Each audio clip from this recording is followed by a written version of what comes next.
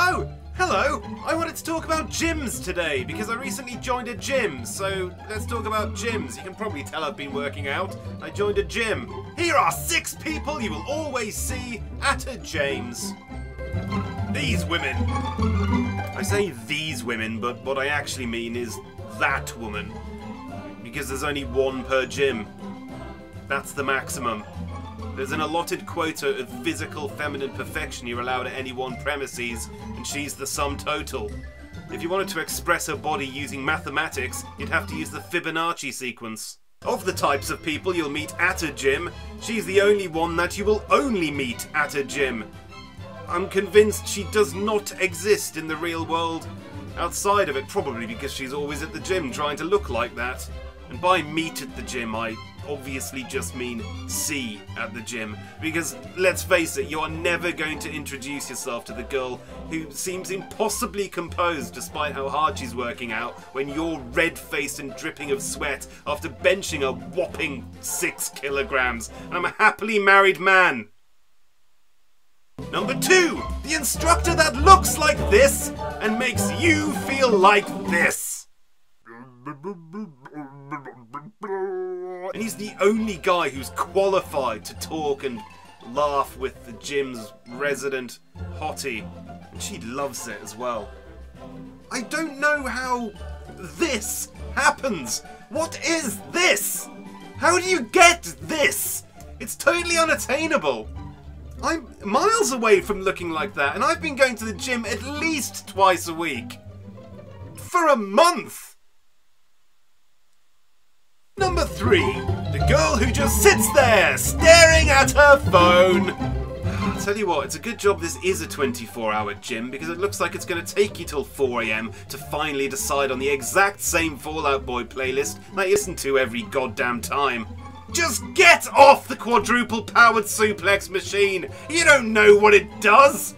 I don't know what it does, but I swear to God it's my turn to get a selfie of me sitting on it! Number 4. Tons of fun. There is always at least one beached whale on one of the machines, huffle-puffing away at every gym.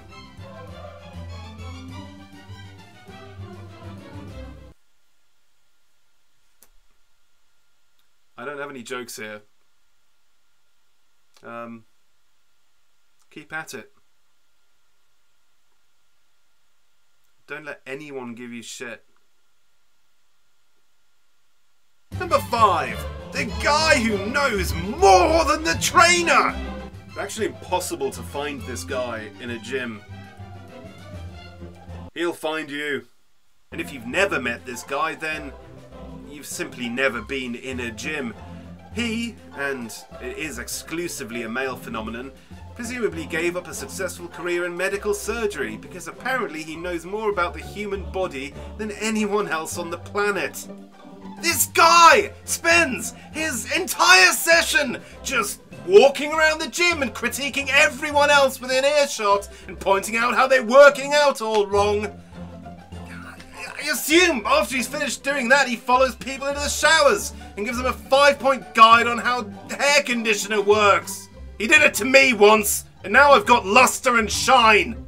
Look, I swear to God, if you interrupt my Fall Out Boy playlist one more time to give me unsolicited advice on my lifting technique, I'm gonna punch you in the jaw. In 6 months' time, when I've got arm muscles. Do you have any tips on arm muscles?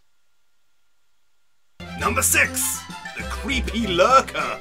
You can guarantee that there is always one really out of place, creepy flatball with a sweaty mustache who seems to have suspiciously calculated his workout routine, so he is always behind the gym's resident hottie. Just remember, on a treadmill, everyone can see that you've got an erection. On a rowing machine, it's a covert bonathon. You're welcome.